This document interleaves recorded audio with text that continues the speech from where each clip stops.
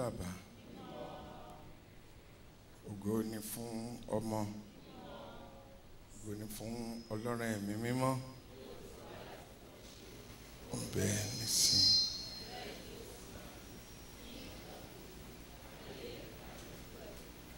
Glory be to the Father, glory be to the Son, glory be to the Holy Spirit, beginning is now and ever shall be. That end, amen. Ògo ni fún Bàbá, ògo ni fún Ọmọ, ògo ni fún Ọlọ́run ẹ̀mí mímọ́, ó ń bẹ nísìn bẹ́ẹ̀ ni yóò sì máa rí. Gbọ́ ayé àìnípẹ̀kun. Ẹ jẹ́ kí a wólẹ̀.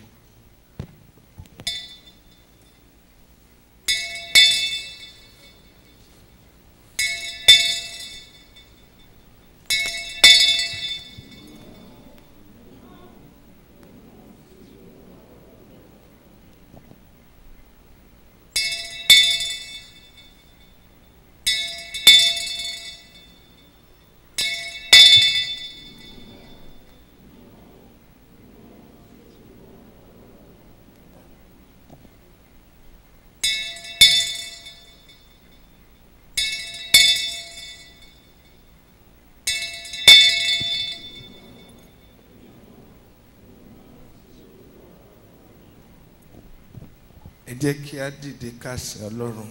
Let us rise and worship God. Ọlọ́run, Ọlọ́run, Ọlọ́run.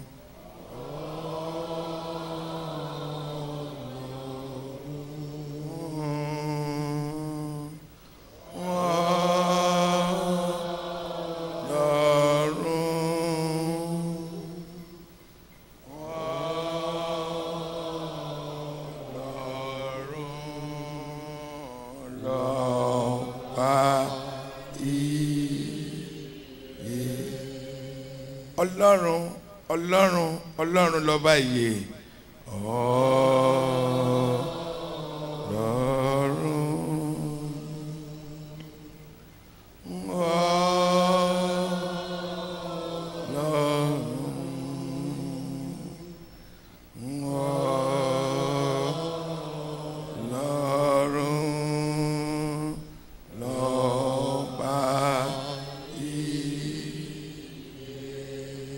Ọlọ́run lọ́ba ìyè.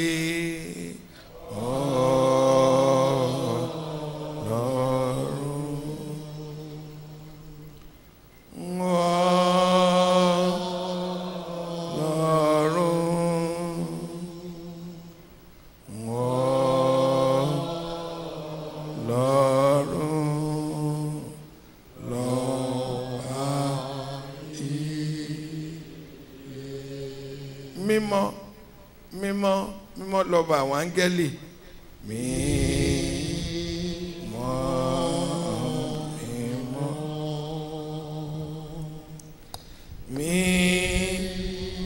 mímọ́, mímọ́,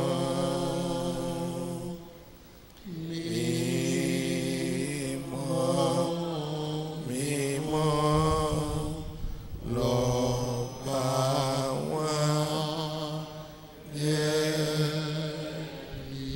mímọ́ lọ́ba àwọn áńgẹ́lì. Mímọ́, mímọ́,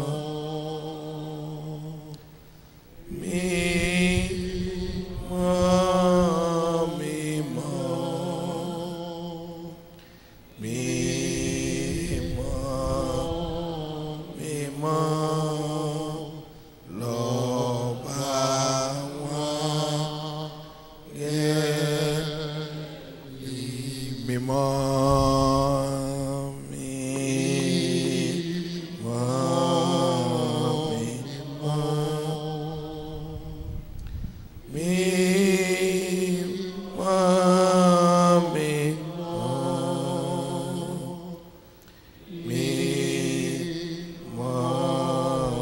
mímọ́,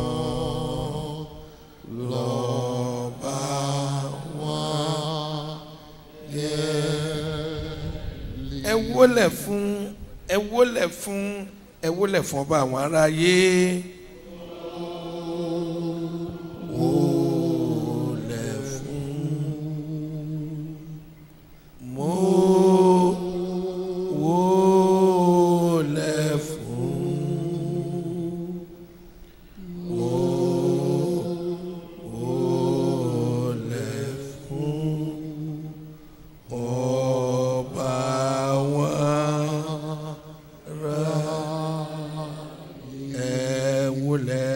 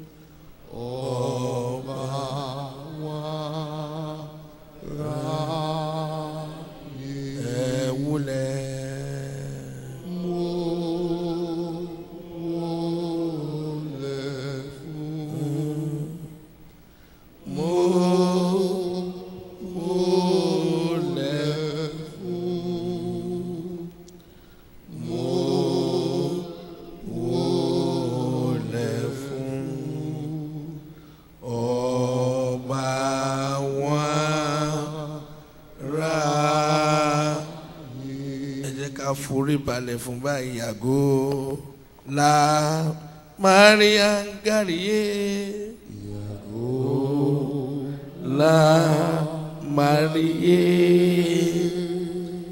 yàgò la Maria Gàríyé yàgò la Maria yàgò la Maria Gàríyé yàgò la Maria.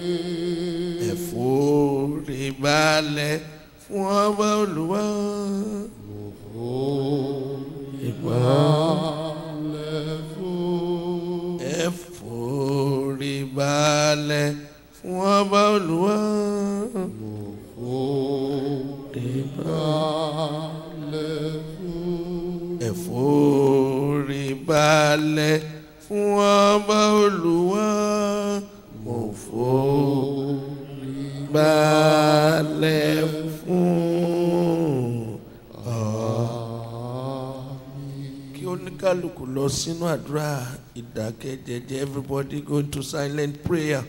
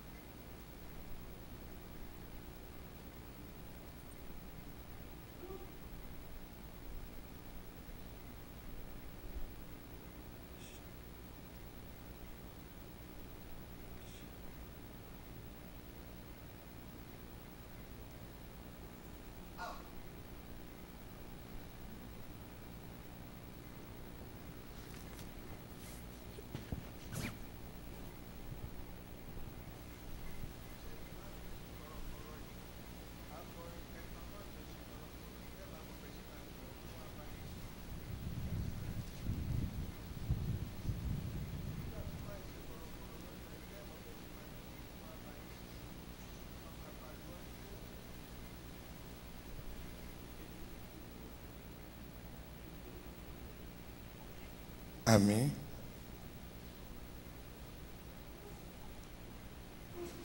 Amen. In Jesus' name we pray. Jehovah, Jesus Christi, Michael mímọ́, Ọlọ́run ìgbàlà wa, a dúpẹ́ lọ́wọ́ yín. Pé ẹ wá sáyé láti gbà wá là. Bàbá gbọ́ ọpẹ́ wa. Ètò iṣẹ́ tí ẹ ṣe là ń rántí Ọlọ́run, má gbàgbé wa. Torí a fọkàn sí, jẹ́ kọ́kàn wa yé. Torí à ń wò ó, Olúwa má jẹ́ kójú wa fọ́. Ojú inú wa jẹ́ kó rí yín kedere. Ìmọ́lẹ̀ yín jẹ́ kó tàn fún wa. We are here, O Lord, celebrating and observing all you said and did for us to be saved. Father, do not let us perish. Do not let us perish, O Lord. Pray for us, O Lord. All the good things you did that we are remembering, let it happen in our lives. Father, give us victory over battles. Because you have conquered for us, I pray none of us will be defeated. Because you have died, Father, that we may live, let us live. Let us be a living soul, to be fruitful and to multiply, to replenish and have dominion. We give our life to you, Lord. Take charge. Agbe ayé wa lẹ́yìn lọ́wọ́ nítorí ẹ̀yin ti fa ayé ẹ̀mí yín lélẹ̀ fún wa. Bàbá má jẹ́ ká ayé wa bàjẹ́. Gbogbo ohun tó ní ìdàtítò àtúntò nínú ayé Olúwa náwó agbára yín sí. All that needs to be properly arranged in our lives, this moment that we observe all you did, Father, stretch your miraculous hand upon everyone in Jesus' name. Many have come to seek thy face today to inquire and for counseling. Father, please, as they come, attend to them. We have prepared our body, soul, and spirit to attend to them. Father, empower us. Àwa tá a ti dúró láti dáwọn èèyàn tó wá lóhùn Olúwa fi agbára dì wá lámùrè. Má jẹ́ a ṣiṣẹ́ ṣe Olúwa.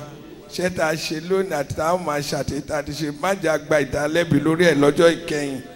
Nítorí náà, ẹ kọ́ wa. Ẹ jẹ́ ká lò ẹ̀kọ́ yín. Ẹ jẹ́ ká lo ẹ̀kọ́ yín. Má jẹ́ a pa ohùn yín tì. Adam àti Eve, wọ́n pa ohùn yín tì, wọ́n gbọ́ ohùn mìíràn gbọ́. Ṣé lẹ lé wọn jáde, Olúwa, má lé wa jáde níwájú yín o. Ohun tá a máa ṣe tẹ́ máa ní ẹ̀fẹ́ rí wa mọ́, Olúwa, má jẹ́ kí Sátánì tàn wá láti ṣe. Torí náà la ṣe jókòó láti gbẹ̀kọ́ yín, Olúwa, fún wa lẹ́mìí mímọ́. We are ready to learn from you so that we will not be rejected here and at the last day. Father, please come and teach us. Guide us. Put us through life that we will not fall in this journey, but we rise and shine forever. Thank you, Father.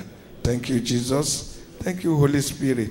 For in Jesus' precious name I pray. Amen. The Lord's Prayer. Our Father, that in heaven, hallowed be thy name. Thy kingdom come, thy will be done on earth as it is in heaven. Give us this day our daily bread, and forgive us our trespasses, as we forgive those who trespass against us.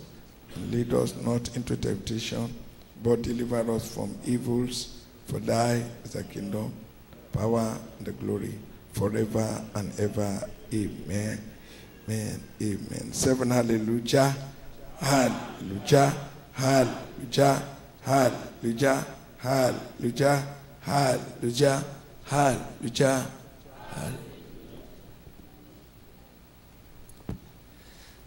Please let us sit down for about an hour. Let us look at the scripture. Jẹ́ kí a jọ kí a jókòó kí a wo ìwé mímọ́ fún àkókò díẹ̀. I welcome everybody to the presence of God. Mo kí gbogbo wa káàbọ̀ sí iwájú Ọlọ́run. Be you on the land here, Àwa tí a wà ní bíbí, and those that are very far away watching us online. àwọn tó jìnnà sí wa tó ti ń wò wá ní We recognize your presence, and God recognize you. Ọlọ́run rí yín, àwa sì rí yín pẹ̀lú. God that is everywhere Ọlọ́run tó wà níbi gbogbo will touch us positively. yóò nawọ́ sí wa ní ọ̀nà àrà. Once again this morning, Ní òwúrọ̀ yìí, we are continuing a máa tẹ̀síwájú in the program. nínú ètò náà. The word says, if you diligently Ọ̀rọ̀ náà wípé bí a bá farabalẹ̀ hearken, àti tí a bá gbọ́, observe, tí a sì ṣe àṣàrò nínú and rẹ̀ do, láti ṣe, it is then we will prosper. Ìpè ìgbà yẹn ni àwa yóò ṣe àṣeyọrí. Do you know that prosper is more than riches? Ṣé mọ̀ pé àṣeyọrí yìí ó ju ọ̀rọ̀ ti ayé You yìí can lọ? be rich and not prosper. Èèyàn lè ní ọ̀rọ̀ ayé kó má sì lè ṣe àṣeyọrí.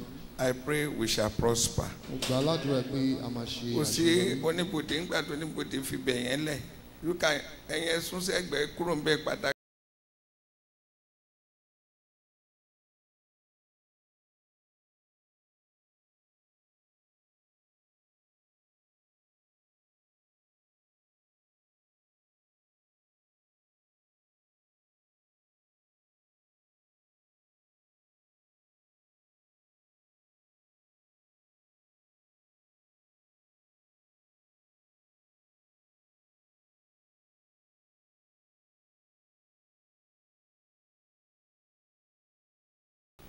Children of a deceased parent, Àwọn ọmọ tí òbí wọn ti kú. they have knowledge of their parents' will for them. Wọ́n mọ àlàsílẹ̀ bàbá àbí ìyá wọn fún wọn. If they don't have the knowledge of the will of their parents, Tí wọ́n bá mọ ìfẹ́ bàbá wọn àbí ìyá wọn. somebody who is not a member of the family or who is not entitled to anything that will take over. Tí wọ́n bá mọ ẹni tí ò ní ìbáṣepọ̀ kan pẹ̀lú wọn yóò gba gbogbo ogún náà. Bàbá tó fi ogún sílẹ̀ fáwọn ọmọ, tí àwọn ọmọ yẹn tí wọn ò bá ní òye nǹkan tí bàbá kọ sílẹ̀, ẹlòmíì ló máa jogún nǹkan tí bàbá ti yà fi sílẹ̀. Bẹ́ẹ̀ ni ọ̀rọ̀ wa rí. That is how our word is. The Bible is our heritage. Ọ̀rọ̀ Ọlọ́run jẹ́ ogún All wa. that God has given us is written in the Bible. Ohun gbogbo tí Ọlọ́run ti fún wa wà nínú So ọ̀rọ̀ náà. if you neglect the knowledge of the scripture, Bí a bá kọ ọgbọ́n ọ̀rọ̀ náà sí ilẹ̀, there is no any other way. The Bible says, my people are destroyed ọ̀rọ̀ náà wípé àwọn tèmi for lack ṣègbè, of knowledge. Lack the knowledge of the scripture. wọn ò ní ìmọ̀ ọ̀rọ̀ Ọlọ́run. So this season, Ní àkókò yìí, as the fast bí a ṣe- period rounds up, bí a ṣe ń ṣe àkágbá àwẹ̀ wa, we Celestians observe just the last week from Monday to Friday. So by tomorrow, our fast shall come to end when Jesus said on the cross, it is finished. àwa ìjọ mímọ́ ọ̀sẹ̀ tó parí rẹ̀ nìkan ni àwa máa ń ṣe. Àwa yóò sì parí ní ọjọ́ Friday tí Kristi Jésù ní pé ó parí. So after this 9 o'clock session, which I will round up in an hour's time, Bí a bá ti ṣetán ní ìṣẹ́jú díẹ̀, I will come up again by 3. mo máa tún padà wá láti fi ọ̀rọ̀ Ọlọ́run bọ́ wa ní We aago will break mẹ́ta. by A 6 sì máa ṣínu ní to aago prepare mẹ́fà for the washing of feet by 9. láti gbáradì fún ìfọ̀ ẹsẹ̀ ní aago mẹ́sàn-án. And after the washing of the feet, we will take communion. So it's a long vigil today from 9 to maybe around 3 a.m. Lẹ́yìn náà a máa gba ara Olúwa, ó máa jẹ́ ìrìn àjò tó máa gùn díẹ̀. By that 3 a.m., that 24 years ago, Jesus have been arrested. So Ní aago mẹ́ta yẹn, Kristi Jésù wọ́n ti mú the final battle for salvation ìjà tó parí ìgbàlà is yẹn. that Good Friday till 3 p.m. when he gave up the ghost. Ó ní aago mẹ́ta ọjọ́ Friday tó fi ayé We will sílẹ̀. be focusing on all those things that happen in order to renew our mind. A máa wo àwọn nǹkan yìí fínífíní láti mú ọkàn tuntun fún wa. Please, the purpose of observing these things is to have a new life. Ìdí tí a fi máa ṣe àyẹ̀wò àwọn nǹkan inú ni pé láti ní ilé ayé tuntun. Many of us don't realize that we have bad character. Ọ̀pọ̀lọpọ̀ wa ò mọ̀ pé a ní àwọn ìwà tí There ò are dáa. so many things that are wrong in our lifestyle that we need to correct them. Ó ní àwọn nǹkan tó kù díẹ̀ káàtó tó yẹ fún wa láti tún ṣe. Christianity is about living your old life and taking a new life that is recommended by Christ. ìrìn àjò onígbàgbọ́ jẹ́ ìrìn àjò tó jẹ́ wípé èèyàn máa kọ̀ gbogbo àwọn ìṣe àtijọ́ sílẹ̀ yóò máa mú ìṣe tuntun èyí tí Kristi fi ọwọ́ sí yóò wá gbé wọ̀. While Christ himself established Celestia that we have a new body. Ìdí tí Celestia fi wá sáyé ni wípé láti ní àgọ́ ara tuntun. That means to prepare our body for heavenly body. Láti pèsè ara wa fún ògo ti ọ̀run. That means to be transformed to a new person. Láti yí wa padà sí ènìyàn ọ̀tun. The white we wear is a symbol of righteousness. That means to live an unrighteous life, to set it aside and take up a body of righteousness. Aṣọ ògo tá à ń wọ̀ ó túmọ̀ sí òdodo láti dá wa yàtọ̀ àti wípé láti mú ògo titun ọ̀run wá sí ayé. If you are a Christian, bí a bá jẹ́ onígbàgbọ́, and no matter the denomination you belong to, you have not got a new life here. It means you are not going to new heaven. Àbí à ń sìn nínú ìjọ kankan tí a sì ní àwòrán tuntun yìí nínú ayé wa a lè wọ ọ̀run. Because the old life has been condemned, sent packing from the presence of God. That is the Adamic nature. Ayé ti àtijọ́ Ọlọ́run ti kọ̀ ọ́ sílẹ̀ ó ti lé dànù èyí ní ti Ádámù èyí tí a jogún láti ara Ádámù. For everyone that is still carrying an Adamic life, he can never appear. You can spend this world though, but you will not appear before God because Adam was driven away from the presence of God. I pray none of us shall be driven away here and at the end. Amen. Fún gbogbo àwọn ènìyàn tó bá ṣe ní àwòrán tí Ádámù ní ara wọn ò lè wà ní ìbámu wọn ò lè wà níwájú Ọlọ́run nítorí pé a ti lé Ádámù kúrò. Mo gba aládùúrà orí ọ̀fẹ́ tó kà wá yẹ ní ọjọ́ kẹyìn Ọlọ́run yóò fi fún wa. That reminds me. Eléyìí mú mi rántí. Oh, yes. Yesterday, I promised that we are going to watch a film. I hope you are prepared. I know the media. Are you ready? We were discussing the wedding garment.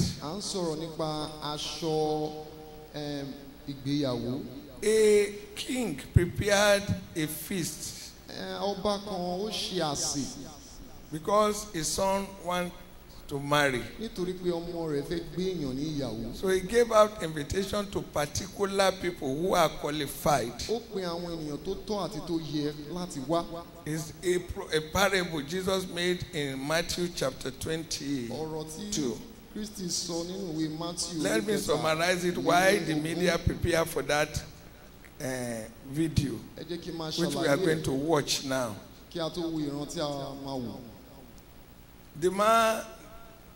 The king sent out invitation to qualify people first time, second time, third time. They did not come. Instead, they beat all those he sent to them and sent them back hot. Ọba yìí ó náwó sí àwọn ènìyàn wípé kí wọ́n wá sí ibi àsè yìí ṣùgbọ́n lé ìkíní ìkejì kẹta àwọn wọ̀nyí kùnà wọ́n sì ṣe kí ni wọ́n sì ná àwọn ènìyàn tí wọ́n rán wọ́n ná wọn gidigidi. At the end, ní òpin ẹ̀, for the banquet to be filled with people, he sent invitation to everybody from any corner. They should come to the banquet, and it was full up with both the good and the bad. Kí àsè yìí kó lè jọjú ó wá ń rán àwọn èèyàn sí àwọn ènìyàn káàkiri àwọn tó dáa àti àwọn tí ò dáa wípé kí wọ́n lè wá láti wá bá wọn. The king was so happy inú ọba yìí sì dùn gidigidi. That the banquet is filled with people. Wípé àwọn ènìyàn pọ̀ lọ́pọ̀lọpọ̀ fún àsè náà. That is the church we have today. Ìjọ tí a ní lọ́jọ́ òní nìyí. Are you attending a church? Ṣé à ń lọ sí ìjọ kan bí? Who are you there? Ta ni wá ní ibẹ̀? Has the church transformed you? Ṣé ìjọ yìí ti dá wa padà? What are you getting from the church? Àbí kí ni à ń rí gbà nínú ìjọ náà? It's a grace that we have a church that we are going. It's a grace. Orí ọ̀fẹ́ ni wípé a ní ìjọ tí a lọ. You are not qualified but struggle to qualify. Pé orí ọ̀fẹ́ la rí gbà ṣùgbọ́n yẹn ká tiraka láti pé. So this king came out to see those that were in the banquet, and he found one. Ọba yìí wá síta láti kó gbogbo àwọn ènìyàn tó ń ti pè ó wá rí without the wedding garment. Tí kò wọ aṣọ ìgbéyàwó. Then he asked him, why didn't you? Ó wá béèrè lọ́wọ́ rẹ̀ wípé kí ló dé? The man was speechless. Arákùnrin náà ò lè fọhùn. So the king ordered that he should be tied leg and thrown out where there is gnashing of teeth. Ọba náà wá sọ wípé kí wọ́n dè ní ọwọ́ àti ẹsẹ̀ kí wọ́n sì dá síta sí ibi tí èèyàn ti ń ké tí àgbẹ̀yìn kékeré sì gbé wà. That is the situation before us. Nǹkan tí ó wà níwájú wa lákòókò yìí. We will not end in hellfire. A ní parí ìrìn àjò wa sí iná. Do you know that if you are called to a church, ṣé ẹ mọ̀ wípé bí wọ́n bá pè ènìyàn sí inú ìjọ, it's an invitation ó jẹ́ ìnáwó to sí the airport that you will travel. òun ló máa jẹ́ bí ọkọ̀ èyí tó máa gbé wa rin ìrìn àjò. Imagine all of us here today have a visa that you will travel to America. I know even the oldest person I meet will say, I'm leaving Nigeria. Am I right? Ẹ jẹ́ kí a kọ̀ wò pé a ní ìwé èyí tó lè mú wa rin ìrìn àjò lọ sí orílẹ̀-èdè òkè òkun. Ẹni tó tiẹ̀ ti dàgbà jù níbi bí ìmáa fẹ́ hùn láti lọ. There is a better place for us after this earth, I bet you. Ibì kan wà tó dára jù fún wa ju ayé yìí lọ. But who is going to be there? Ṣùgbọ́n àwọn wo ló máa wà ní ibẹ̀? It's not a joke. Oh. Kò ń ṣe nǹkan eléré. Listen to this film. Ẹ jẹ́ kí a wo eré yìí.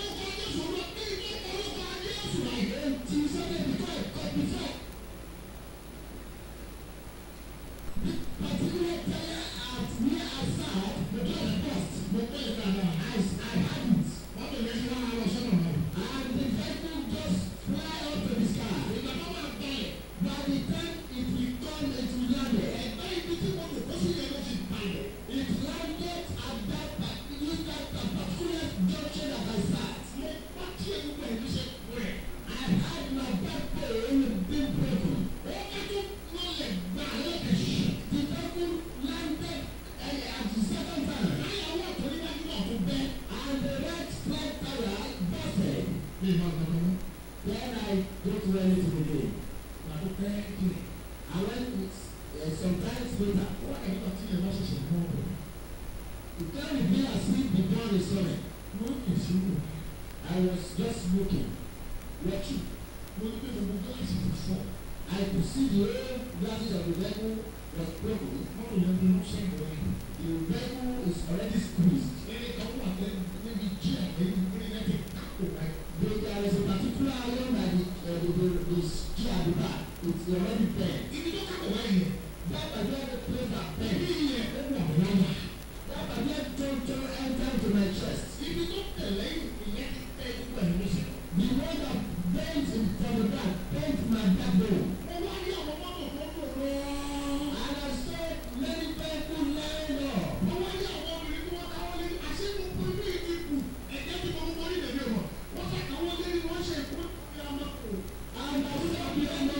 they were crying, people were weeping. And I was saying, come and help me. Please, come and help me. Come and help me. And I had the voice of God, only Abraham. He said, Abraham, nobody will rescue you from here. That I will give you the last power.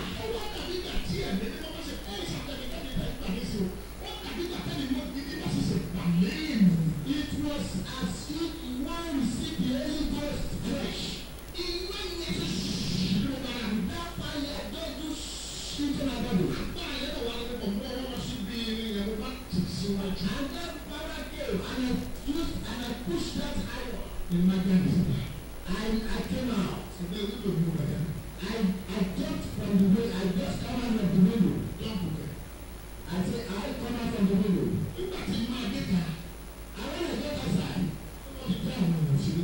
I could see people being laid on the floor. Some they were being asked to sit down and they were being poured out upon. They were sent down here already. And they poured out upon them. They did not show me. I was saying, who's in the competition? Nothing has happened to me. So that you know that nothing has happened to me. I will walk now. As I just do like this, I don't know that I've not picked a race. I heard somebody say,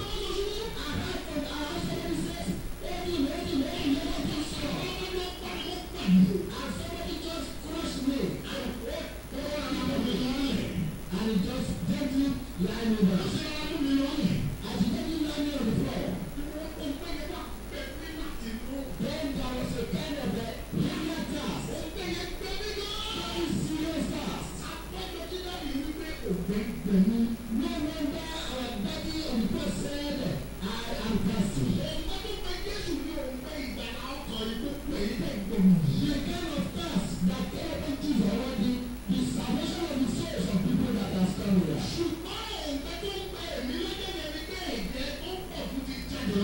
The kind of task that I was feeling that day was that there are a lot of blood that has gushed out of my body. Then I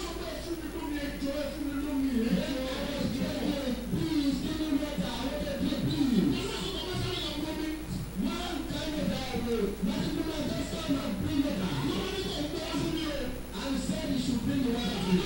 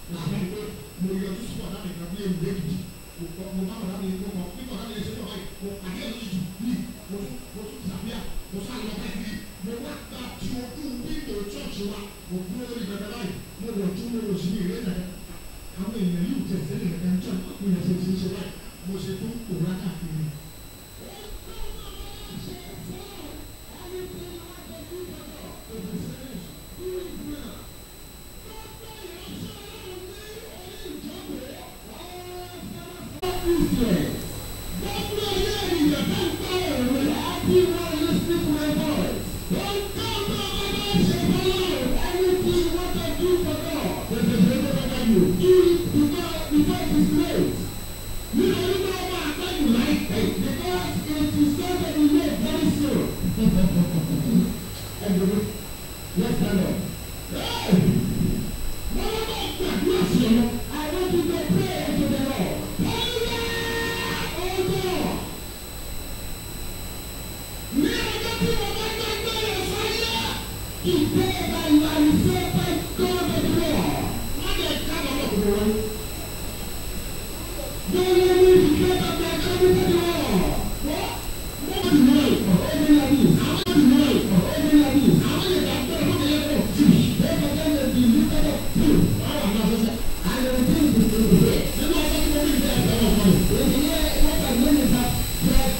No.